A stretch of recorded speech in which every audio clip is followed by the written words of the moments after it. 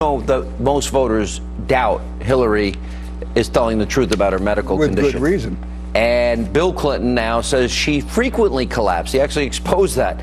You've got the video of her, remember, going up the stairs in February. I mean, she could barely walk upstairs.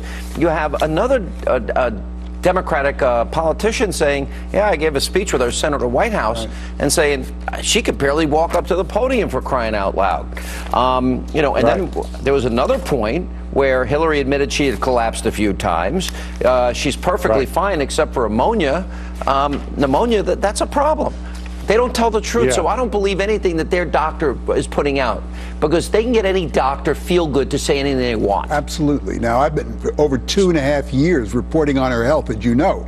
And I've been speaking to friends and associates who tell me when they visit Chappaqua, where the Clintons live, Hillary frequently faints or swoons, that when she sits down she has to put her legs up because she's worried about blood clots, that she has Huma bringing her cold compresses all the time. This is a woman who, what we've seen, this video, is just the tip of the iceberg of something that's been going on for a long time. I agree with you, and the